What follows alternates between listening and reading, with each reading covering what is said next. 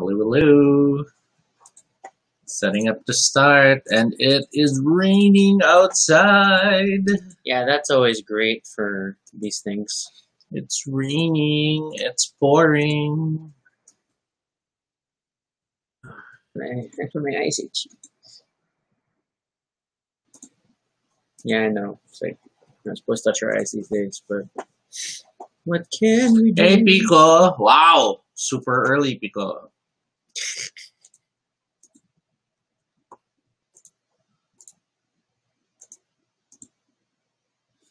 Yeah, I heard you had internet issues over the weekend. Is that so?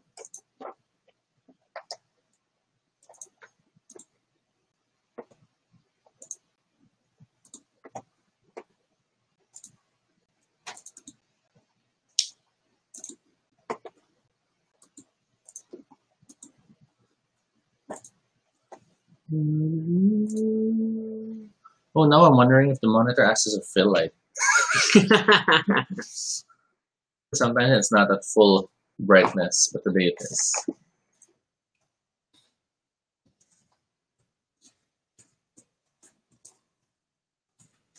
Oh my gosh, I'm excited for today's topic because it is close to my heart.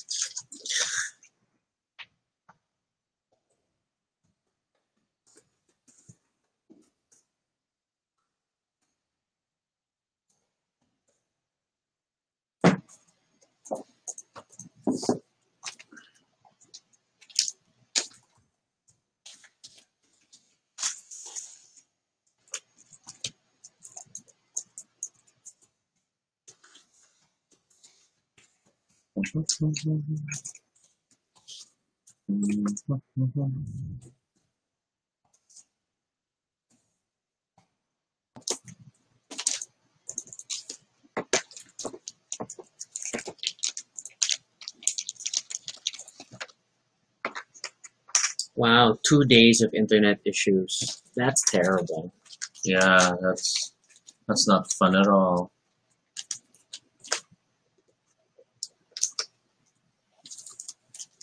Hope the weather isn't so bad where you are. It is raining quite strong right now as we're starting this episode, which always makes me nervous because we always treat the internet as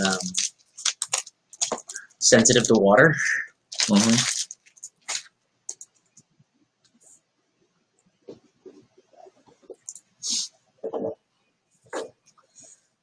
But yeah, distinct warmth the moment our fan is off for the episode. He says, strange, I'm in Pasig, but it doesn't rain at the moment. Well, that's good for you. Hopefully it will not get there. I'm now realizing I do not have my phone set up to silent. So I should deal with that.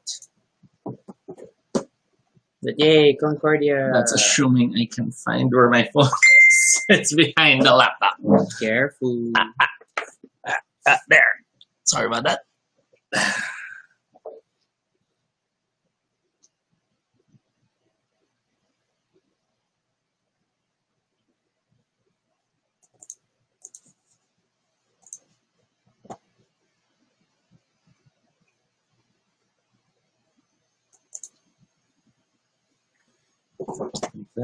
I see. Am I saying internet is moody because of the rain? Yeah, we're hoping it will sustain, it will stay behaved.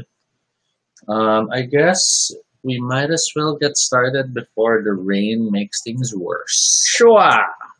Right? And then I realized my glasses are like super mucky. Your glasses are an alien organization in Trek. They're super mucky. That's terrible. I don't know why you said that aloud.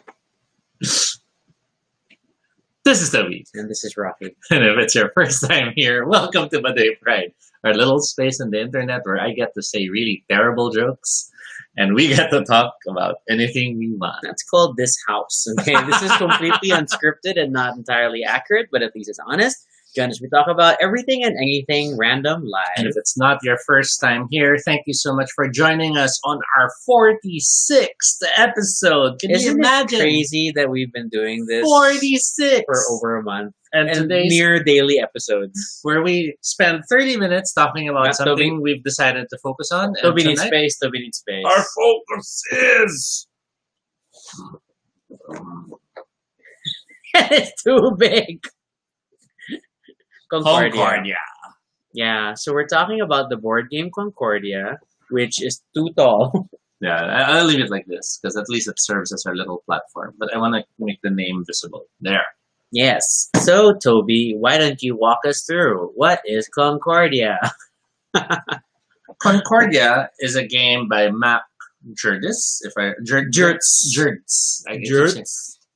Who has made a bunch of games, but has made many games for the Concordia game system itself. And we've only really played Concordia in terms of the games he's made, right? Well, no, in terms of the expansions. No, but I mean, like, Yes. Of it's all the his other only games. franchise. Yes, it's the only Yes. one we played. Okay. Wait, you're leaving the camera. Because there's this huge box in the middle, and I don't have So, Concordia is literally labeled as a peaceful trading game. If you look at Board Game Geek, they literally have the word peaceful in the description of the overview. But it's a peaceful trading game where you use action points, card drafting, as well as advantage tokens and the like to manage your resources, to expand the Where did reach. it say peaceful? Go to the overview. There in the description. Oh, that's the official publisher description. Yes, exactly. Okay. So you build houses, which basically allow you to expand your connections. You do actions based on the cards you play, and then you manage your different resources. And it's all in all, it's a game where it's less about fighting, but you will fight. Yes, and it's set in the kind of empire building period of Rome. So, in case you were curious, the game comes with a manual that actually discusses the inspirations and the locations and the stories behind why they chose this as the setting. But the actual core gameplay manual is really short, right? If I remember correctly. Yes, it's somewhere in the boxes. But let's talk about what to expect when you play Concordia. Every player will have a small player board, which is basically their market. Their warehouse. Yeah, and as you can see, the back already gives you a guide on how to map it Holy out crap. for your first session. I haven't looked in the back in a long time. Copy this, right? Well, I didn't know this. I've only looked at this side. The top of the card also shows you the market value for the different resources in the game. Because the game has 5 resources. I was hoping this black would allow it to be more visible, but no, it's not working. It hid the maroon and the brown. You have brick, which is your standard building block for many things. You have cloth, which is the most expensive resource in the game. You have wine, which is more important for getting people. Yeah. You have wheat or food, depending on, I forget which one's in the manual, but it allows you to get more people as well. And the last one being iron, tools, which we always target. Having those materials have different costs, as shown here in the top. But then this also shows you how many of the materials you can contain at a single time. At the start of the game, however, you are forced to work with a smaller number of spaces in your marketplace because unbuilt colonizers, unbuilt colonists are visible on the card. So they occupy the 4 spaces on your market until you get to build it. Yes. Each player also starts with a deck of cards. This is the fun part. Because there is a weird deck building element to this game. So players start with their selection of tokens, which is a lot of what we call the house tokens there, which you place on the map to designate locations where you've built your properties in. You have two types of colonists. You have the boat, The sea colonist. and the person, and that will make more sense when we show the map. And finally, you have your point token. But more importantly, you have the cards. So Concordia relies on this deck of cards to determine what your actions are. You play the card from your hand, and that's what you're going to do this turn. For example, the Senator card allows you to purchase up to 2 personality cards from the cards on display. And the Architect lets you move a colonist, then build Adjacent spaces. Yes, build a colony in adjacent spaces. So Hey, Karen. everyone starts with the same initial set of cards. So in that sense, it sort of feels like a standard deck building thing. And then, as usual, once you've played the card, you cannot repeat the action until you take the specific action to retrieve all your cards and reset your hand. The game introduces a wide array of other cards to purchase and develop your hand from. However, the caveat here is the number of cards available depends on the number of players. A small Roman number designates what number of players is allowed to have those cards present. So if you're playing a 2-player game, you will not reach the Roman number 5 cards at all, which means the game ends sooner. But it's fine because it's just one of several end game triggers when you run out of cards to purchase in the market. Now, like other games, the game relies on a market, and the market is where I don't even know if you call the market. No. The market is where the cards are purchased. As they appear, they move down the market from having expensive added costs to their cards to being freer, which then, as always, pushes you whether or not you want to buy the card sooner. Many of the expansions allow variable costs, which make games more interesting. It needs wine. Yeah, and but I guess the other thing to think about this, because you could get away with never purchasing a card. It is very possible to try and not purchase a card. You can still play the game, but that will not ever allow you to win because Toby's a dick. Because of the lower part of the card. Yeah, so in addition to the cards representing your different actions in the game, they also represent different ways to score points at the end of the game. And yes, multiples of the same type of card mean that you can score more points for achieving certain things. And that is the true brilliance and insidiousness of Concordia in trying to balance these cards. So as every player has their small guide card, which easily shows them what they need to pay to build specific houses in certain areas, the opposite of that card immediately shows them the summary on how victory points are calculated at the end of the game. And if you're the type who can't read because of the size, like me sometimes, you can rely on the color. So by simply looking at the market, and you might see this card as one of those things for sale, you can immediately tell, oh, it's a blue card. So it will add to my blue points at the end of the game, assuming you built in that direction. Yes. Because each of them follow their own little rule, and finding ways to maximize that rule requires you to be familiar with the board. You really just wanted to slap that. Don't ruin our board. Concordia. Bye, guys. We're going to hide now. Concordia comes with a massive board.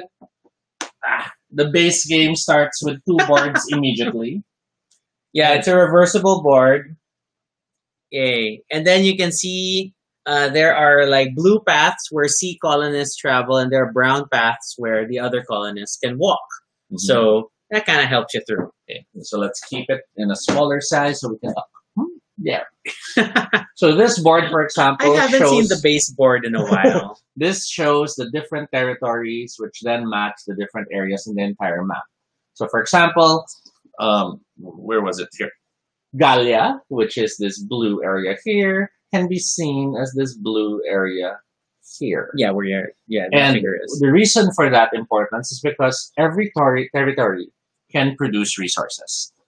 Before the game starts, small tokens, which appear like these, are randomly shuffled based on their letter. In this case, these are the B tiles. I'm just gonna watch Toby try to talk around the board. Oh yes, and they're appropriately placed on the proper matching letters on the board. It's a quite a brilliant distribution system, because later boards will sometimes say like it's only needing A, B, and D cities, or A, B, C cities, and that distribution works. It just changes the balance of things. And I have prepared these to demonstrate an A and D space. There's a B in the middle if you're happy. Oh, there is. I couldn't see it. That's There. a B. That's a B. So, for example, with randomly selection, this city might have been a B space. Then at the start of the game, they're revealed, and you now know Galia Produces food. produces food.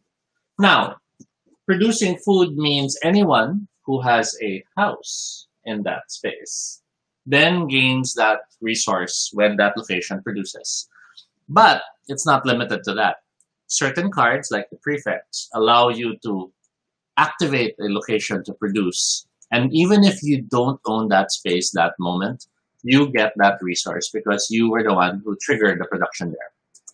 And it's this little balance that makes the game more interesting, because sometimes you'll have other players who will activate locations, and since your house is there too, yay, I got resources. Other times you will activate them because they allow you to get the resources you normally can't produce. Insidious players activate them to make sure other players don't get to activate them at the most optimal time. What does that mean? His name is Toby. Remember, the market has a maximum amount of capacity. His name is Toby. So I'm always like very careful to like keep my market moving. My warehouse is moving. Now, the game has a lot of other smaller systems, and we won't really get into it in depth. This is not a how to play after all, but this is a general idea to how this game looks like. Because if we only left you with, oh, it's a peaceful Mediterranean-inspired market game, you would probably not know why we like this game. It's like when we describe Pret-a-Porter as it's a fashion game, and not explain that it is a complex business simulator that is cutthroat because fashion is cutthroat. Now, the game comes with its initial two-sided base map, but as you purchase the expansions, you find yourself gaining more huge maps. Several of the expansions of Concordia are literally just maps. It is just the same base game with additional elements. The one expansion that adds that adds a more unique element probably is Salsa, which adds another resource to the game called Salt. And it adds something called Forum Tiles, which are additional abilities that are either one-time or continuous use throughout the game. Every expansion nicely still catches us by surprise, even if, like, for some of the expansions which are just maps, I think Cyprus was one of those. No, it wasn't Cyprus. But they always try to find some way that the map itself adds a new mechanic. Egypt, for example, has the Nile, which when production happens along the Nile, certain free food happens to everyone else. One of our other favorite expansions was the one that added the fish market. That's Gallia Corsica. And that allows you to do small mini moves before your actual move, which makes the game so much more in-depth and exciting and strategic. A joy of the way this game has been designed is that they made it that you can plug and play the expansions you'd like to use. And oh my god, their manuals have guidelines on how certain rules would interact with each other. I mean, you have the forum tiles, for example, with many of the forum tiles giving bonuses that you will have for the rest of the game. This one, for example, which is Servius Marcellus, allows you to trade 2 instead of 3 goods for the rest of the entire game, which might not sound like much, or you might find yourself thinking, but what if I'm not really focusing on trading?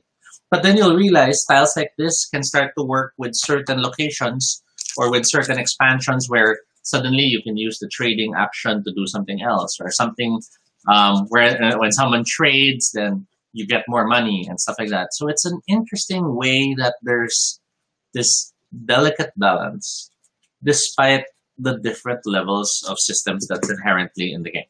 So a lot of the elements of the game create unique combinations that make for diverse play.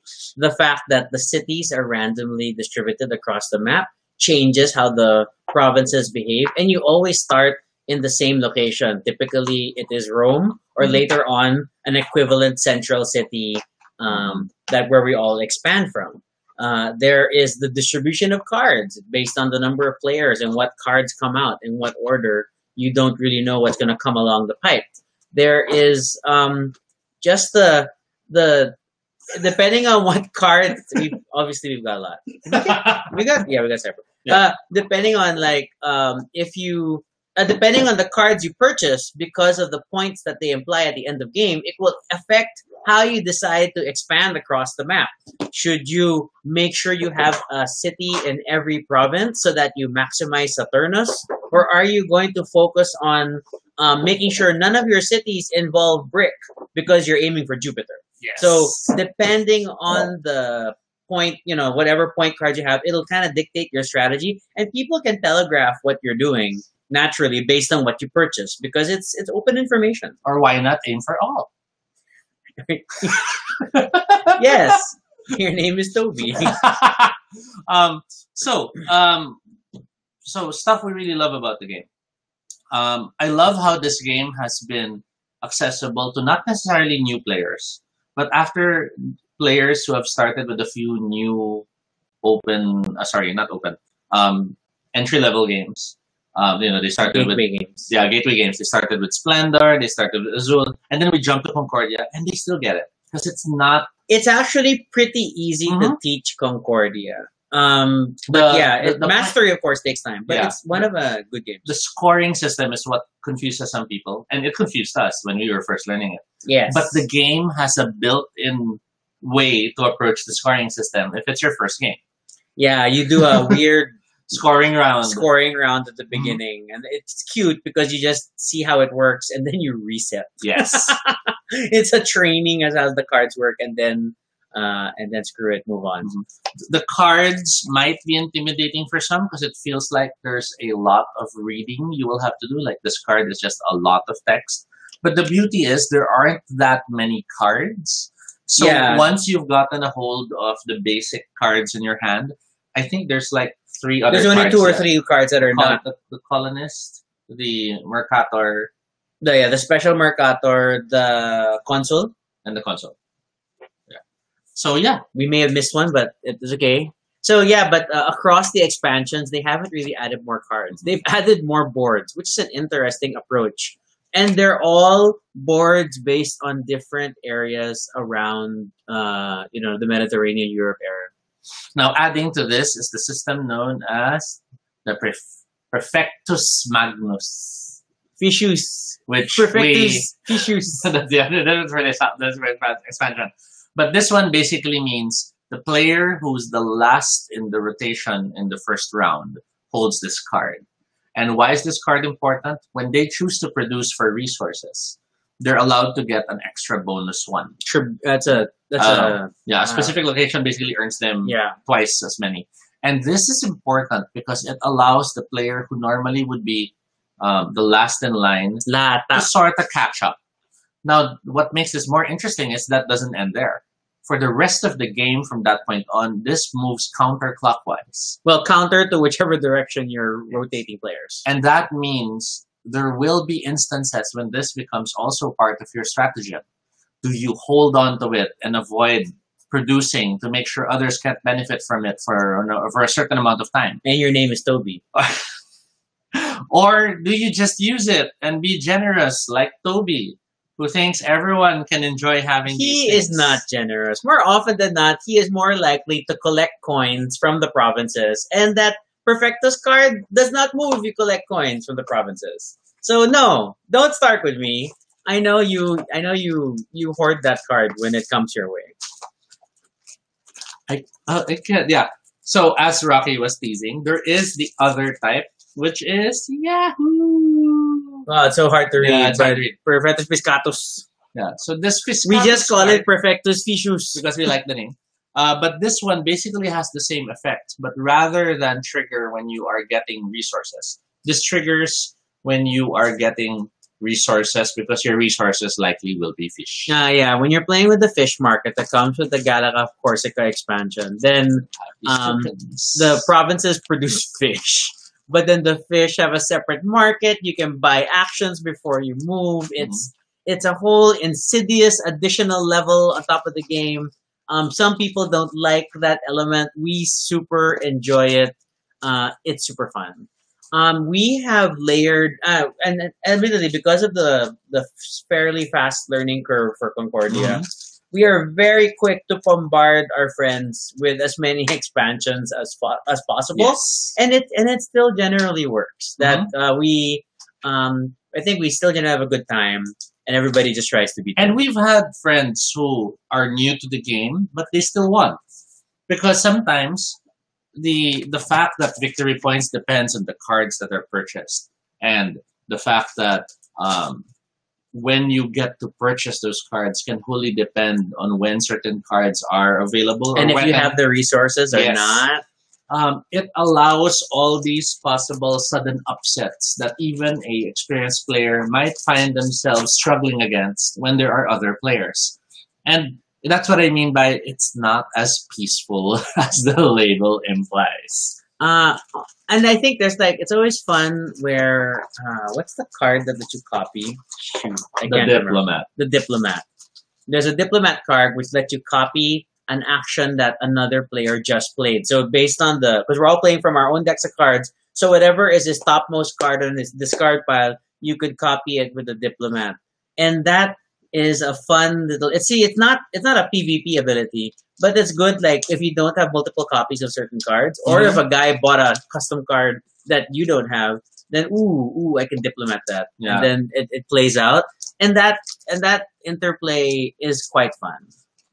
The mix of the different action cards do not necessarily always correspond to the same victory point card colors. Yeah. So you will still have to diversify to some extent, but it pays attention to pay attention to what other players are purchasing.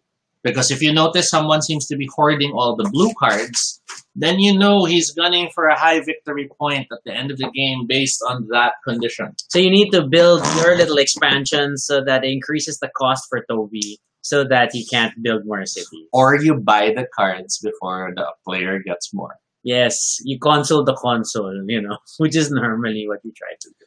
So Concordia is an amazing game. It may seem intimidating. It packs nicely. Wow, and it was made all the way back in 2013. These two boxes currently are actually our Sufficient compilation of almost all the existing expansions in the game. Yeah, because the board expansions don't come with boxes, they tend to be polybag wrapped, just the board, and then with a small insert for the manual. And the manuals are always super thin because the core elements of the game, very simple, which is amazing. The manuals are so thin that the existing manuals, which is barely a few pages, already includes the alternate language in one of the pages. That's true. And then the games actually aren't that long. I mean, to be fair, Concordia games, because you can support up to five players, right? Then it does. If you get to 5 players, you're probably going to creep around 2 hours for the game, I think, depending. But because end game triggers are variable, so if you don't slow down that one player building houses all over the map, once he runs out of houses, the game is over. And in the same way, when someone purchases all the available cards, the game is over. So time is not a problem. You can play this game as one of the many games you play in a game night. And then the other thing I like about it is that in terms of components, while I wish all the components were awesome, I think for the price point versus the amount of wood in this box, they only made the resources custom wooden tokens. The coins are sadly punch-out cardboard, which I wish was otherwise, but it's okay. It's just coins.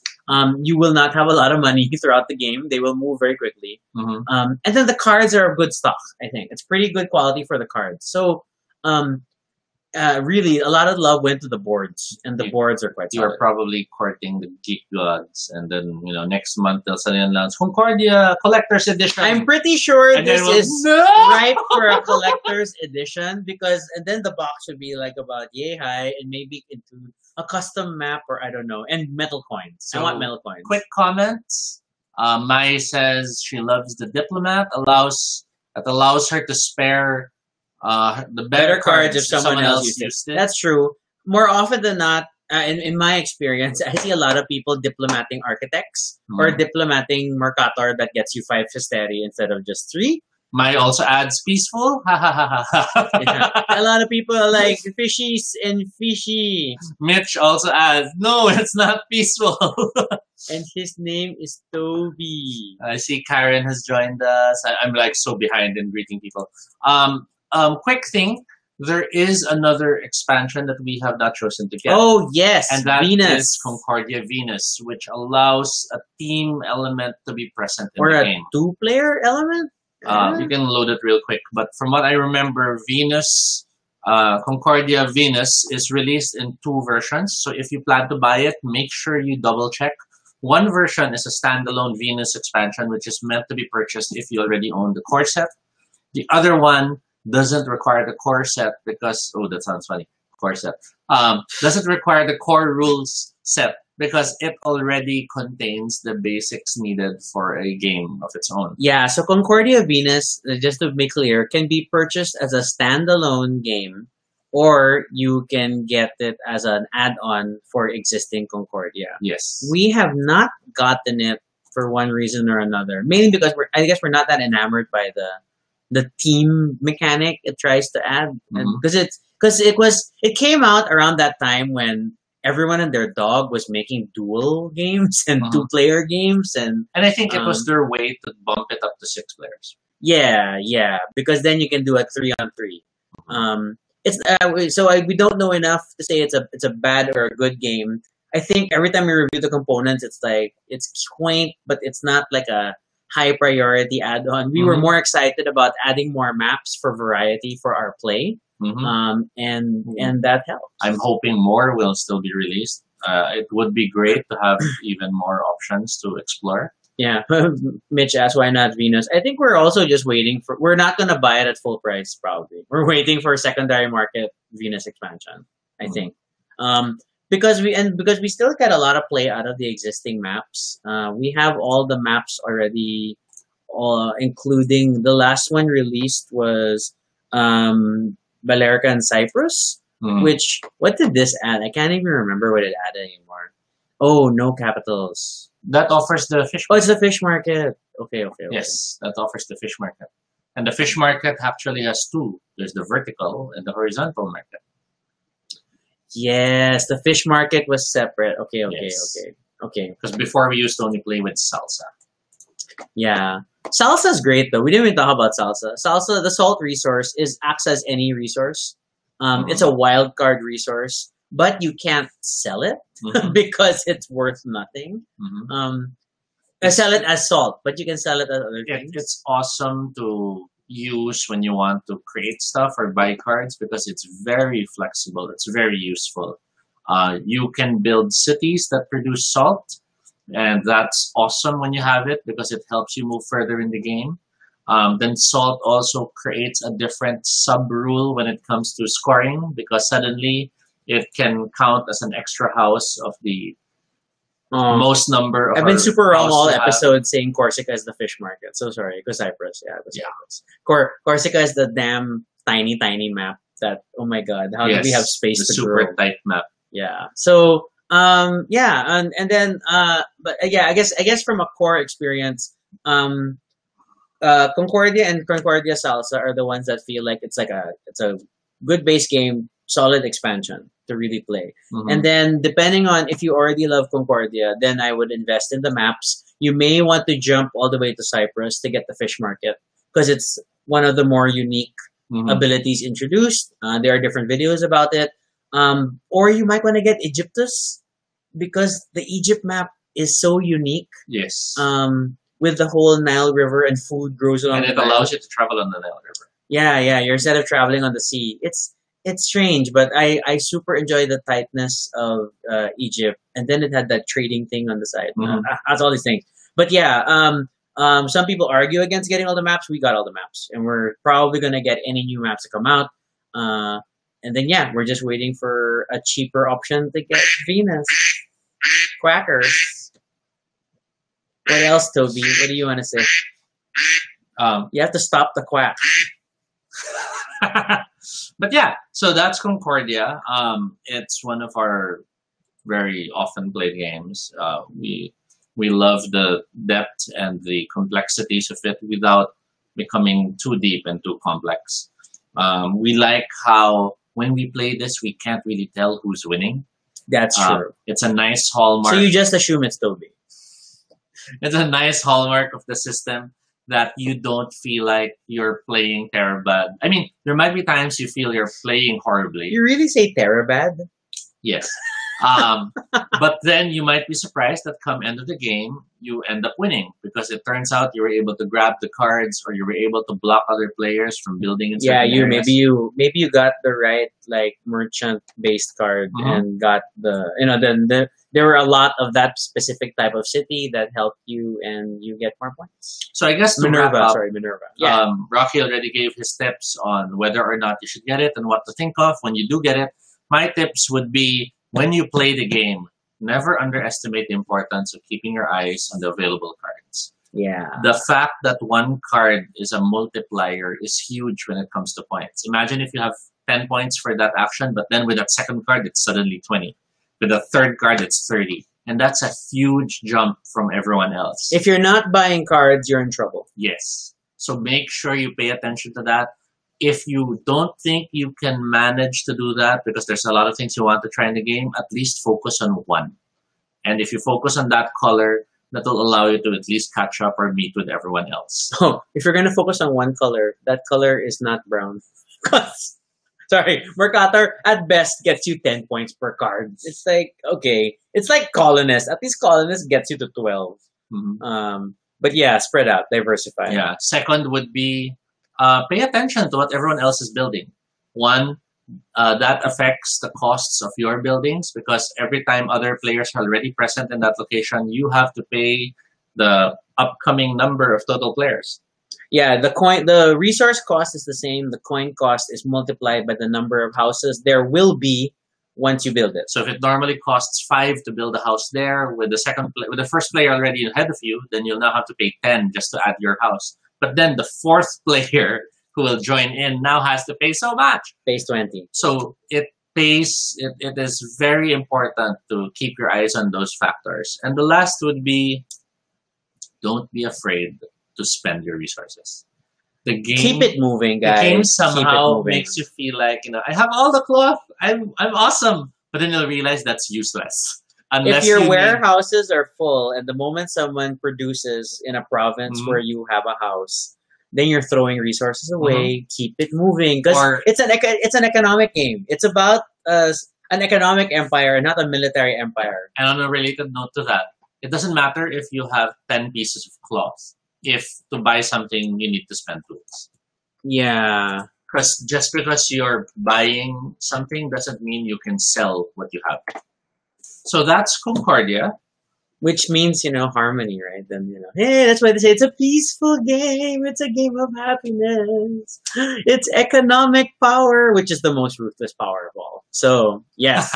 Yes, that is Concordia. And we hope you enjoyed our time talking about this. Yeah, we spent our last slightly more than 30 minutes talking about this. So I hope you'll join us again next time. Okay, that wasn't the script. You already said the first part. Oh, I did? Okay, fine. And then, yeah. If you have other questions for us or suggestions for future episodes, then fill out the form at bit.ly Baduy Pride Ideas. I will say specifically, please stop asking for part 2 of the same topic. I think we want to continue to diversify and, spread things out. We will consider part 2 as something we will automatically next year. When we get to our first year anniversary, episode 365. Okay, and then you can follow us on Twitter, AltoBinoShade, RG Sunico. You can also check out our blog, baduypride.com. You'll see all our previous episodes and other stuff about us there. Yay. Okay. Of course, feel free to continue the conversation in the comments below. Let us know what you think about what you've heard about Concordia. Have you played it? Is it peaceful for you? And explain why it's not. But be sure to subscribe for notifications, whether on Facebook or YouTube, so you don't miss our next live stream. Once again, I am Rocky. And I'm Toby. And this is Baduy Pride. Thanks for watching. Good evening. Okay, smile, smile. I do.